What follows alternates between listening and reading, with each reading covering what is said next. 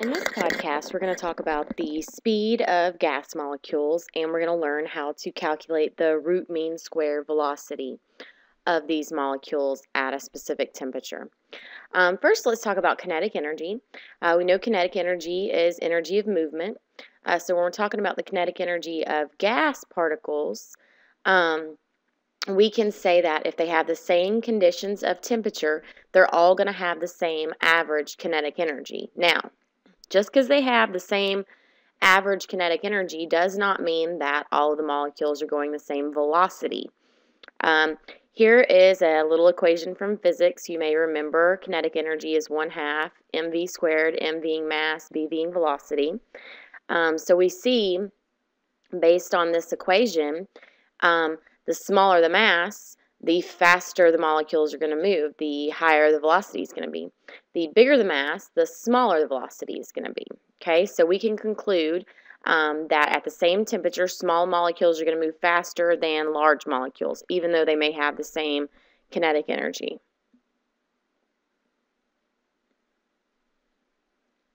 All right, there it goes.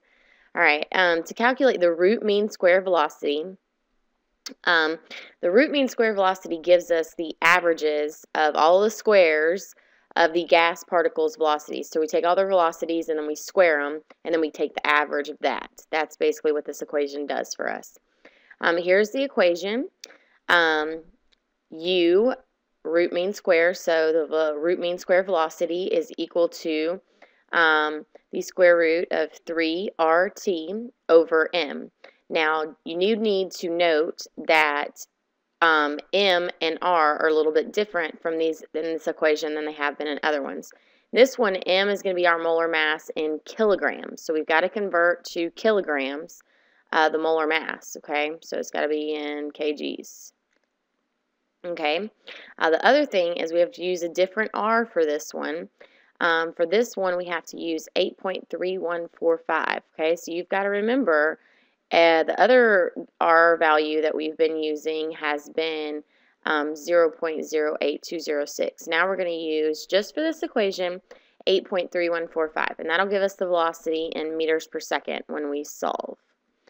So we're going to go ahead and look at an example problem. Calculate the root mean square velocity of carbon dioxide at 25 degrees Celsius. Well, we know that our temperature is going to have to be in Kelvin, so we're going to go ahead and add 273, and that's going to give us 298 K. Okay, that's our temperature.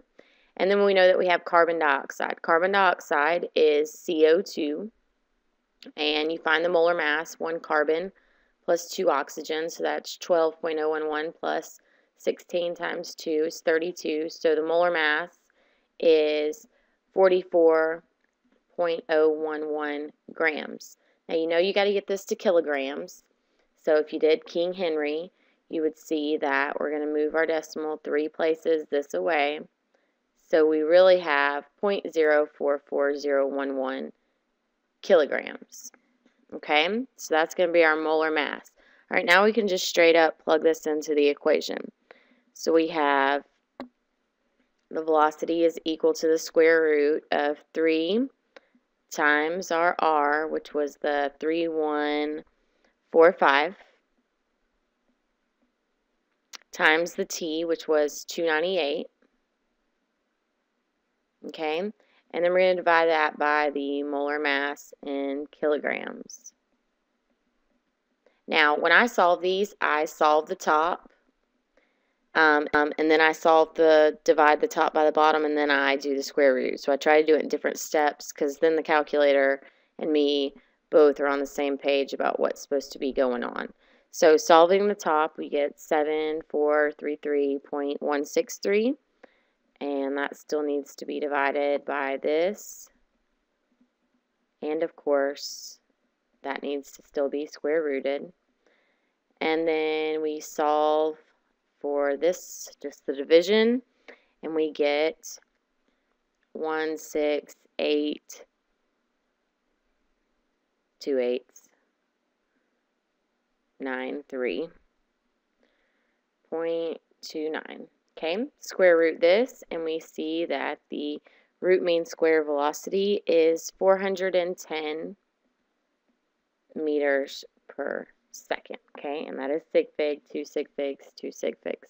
Okay, so a carbon dioxide molecule, CO2, goes 410 meters per second when it is at 25 Celsius or 298 K.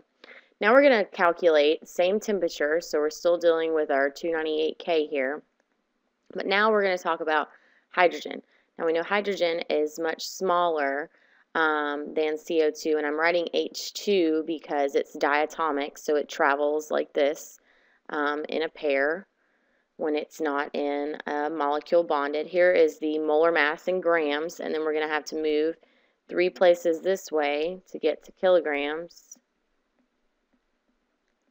Okay, so there's our molar mass in kilograms. So we're going to set up our equation just like we did on the other problem. So we got 3 times 8.3145 times temperature, which is 298. And then we're going to divide that by the molar mass, in kilograms. Okay, now I'm going to solve it in steps just like I did on the other problem. So the top is still the same as the previous problem because we haven't changed temperature here. And that's basically the only variable that affects the top from problem to problem.